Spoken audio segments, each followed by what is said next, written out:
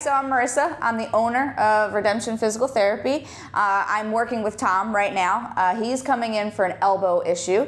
He is very high level in the shooting world, right? So he's coming in with an elbow injury, likely due to overuse, just based on the habits that he has in the shooting world, right? A lot of gripping, a lot of trigger type stuff, a lot of holding. So again, overuse of the elbow area. He came to me a couple weeks ago when it was very acute. It had just started, and we started with some dry needling just to address that immediately. We don't want these type of things to become too chronic, but again, like I said, with this tennis elbow, it can be a little bit finicky. The elbow can be a little bit challenging. So he came back today.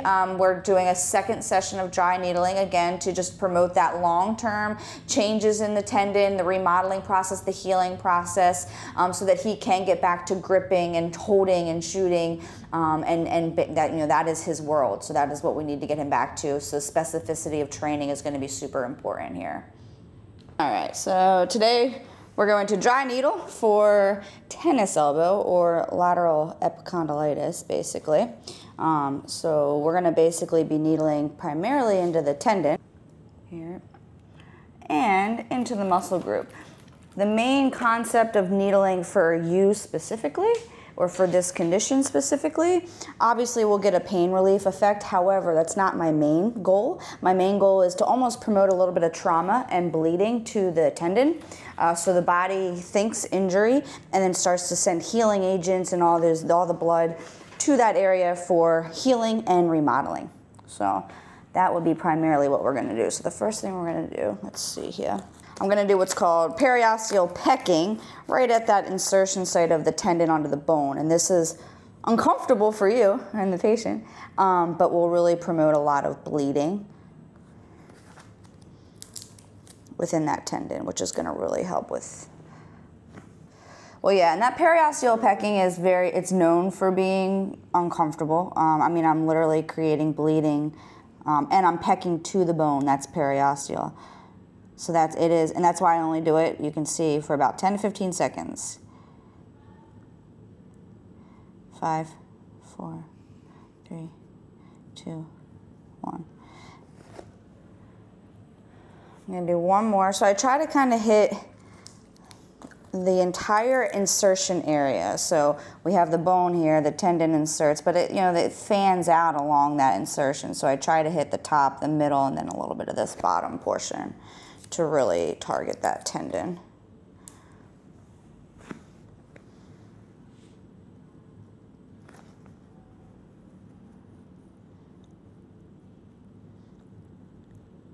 And I just have I'm literally using your bone as a backdrop.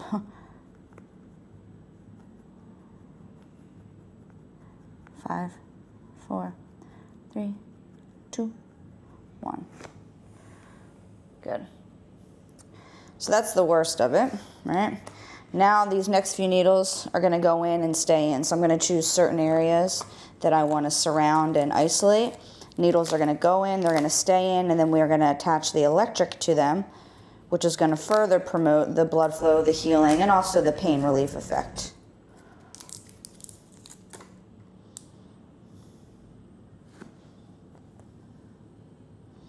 So one area I'm gonna surround is the actual lateral epicondyle where the insertion is.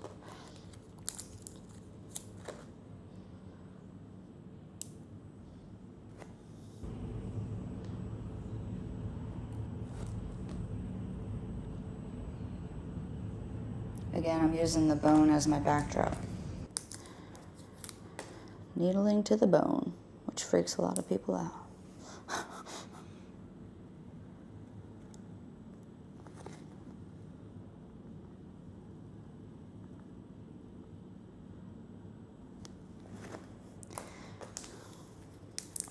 And then the other port I'm going to hit is, so obviously up here is our tendon, it turns into a muscle, right? So our muscle group is our extensors right here. So I would like to hit some of those as well. Got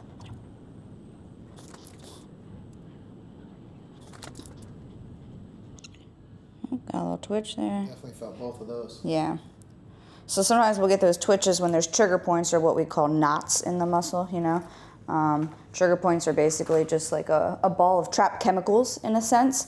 So if I hit them with the needle, it helps to release them and normalize the muscle tissue again. So how many sessions normally does it take to repair something like this? Because we've already done one session and it's 75% better. Yeah, so it's very dependent on the person, the condition, the severity, right? So I will say a lot of elbow conditions, they tend to be finicky. So those will, I would say elbows will take a few more sessions, maybe 4 to 6. Compared to maybe a rotator cuff that may need 2 to 4, you know what I mean? But like you said, a lot of my people with dry needling, they tend to see responses after the first session. That's anecdotally, that is my experience with all this. Do you think, is it mainly just because we used it so much? Like the forearm and the elbow area is such a daily use type of product item? Yes. Or? Yes, especially, I mean, when it comes to like tennis elbow and even golfer's elbow, the other side, right? It's a very much so overuse injury. You know what I mean? It's not usually a traumatic thing. It's a chronic overuse, especially for someone in your sport. You know, you guys are using your forearms and your extensors and all of that, and even the finger, you know, with the triggers and stuff, that all connects up into the forearm, into the elbow. So yeah, for people in your sport, it's 100% overuse. So what exactly are you doing now? Right now I'm spinning the needles. So this one helps to activate some of the receptors that we talked about when it comes to pain relief, but it also kind of spins the fibers of the muscle, the tendon, the tissue, like spaghetti on a fork, which again freaks people out, but it helps me to hit a bigger surface area. So I have my needle hits one area, but I spin it to hit this bigger surface area so that I can affect more tissue. And you can actually, for everybody who doesn't feel this right now, you can actually feel the muscle grab it. Like it's the craziest thing. It is exactly like that as spaghetti on a fork. It's like, got it. Yep, I can feel it too when I'm spinning, yep. It's not the most comfortable part. You know, that's the thing with dry needling when I'm educating people on dry needling. The one thing I'm very transparent with is it's not extremely comfortable. It's not it's not a massage. It's not what time, you're not gonna be relaxing as I'm needling you. But like I said, I do get very good effects with it if you can kind of get past the little bit of discomfort that it's gonna cause. Even the day after, there'll be some discomfort. But that's just because, again, we're creating trauma on a micro level in order to get the body to respond to the injury at hand. So what are you hooking up now? So this is the electric, so it's almost like a TENS unit, you know, which is, you know, people are super familiar with, but it's a little more invasive internal, right? So it does the same thing. Once I turn it on, it's going to, you know, hit the electrical signals. It'll hit some of the mechanoreceptors, some of the pain receptors that go to the brain. It helps to stop and block them a little bit. But again, it's going to help pump some blood to the area. And it can also affect some muscle relaxation. You know, I can get the muscle to inhibit and turn down a little bit and calm down, just depending on what you need with the electric. How do you feel with or without? Do you feel like there's a big difference with and without yes. using the electric?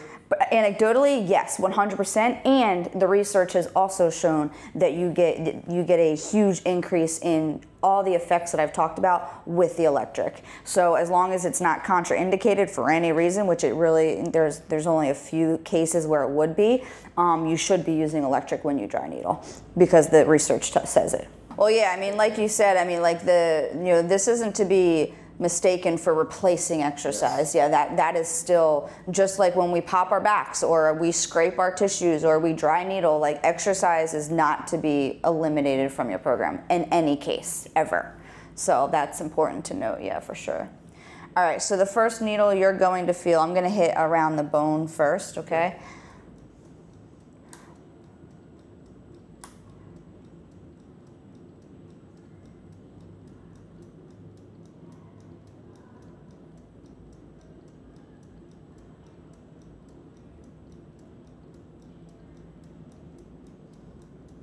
Good. All right.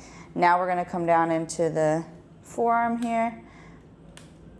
So So what exactly are we doing now? So obviously I said I'm good. So it's kind of up to my pain tolerance. Correct? Yes. So when it comes to the stim, I tell people you're going to feel a deep tapping, or you might get some actual muscle twitching, which you can literally see.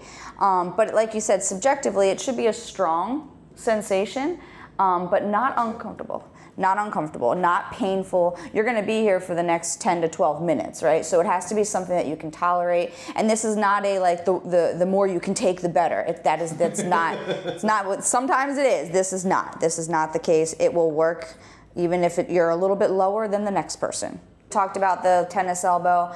It's primarily an overuse thing, right? So, last time when you first came to me, it was very acute. So we did the needling to try to calm things down, to bring some fresh blood to the area, some fresh inflammation, because inflammation is not evil. We want inflammation for healing, right? So that was day one. And then, like I said, we redid the needling process today because, it'll take a couple sessions for full remodeling. Things are remodeling right now, but for full remodeling, we need, maybe 4 to 6 sessions or so, depending on the person.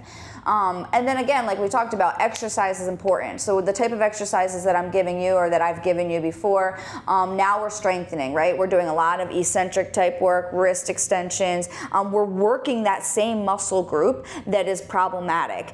Because usually with an overuse problem, there is some sort of muscle imbalance or some weakness imbalance. It wouldn't be overused if it was strong enough to tolerate the demands of what you're doing, right? So we have to strengthen it up, and we have to be specific about it. And we have to strengthen it in a way that strengthens the tendon, right? Because that's the problematic area, that's the inflammation area. So a lot of eccentric, or what people call negatives, right? Where we're like lowering, we're putting tension on that tendon under load. That's the type of stuff that strengthens your tendons, and that's what's gonna basically create long-term outcomes.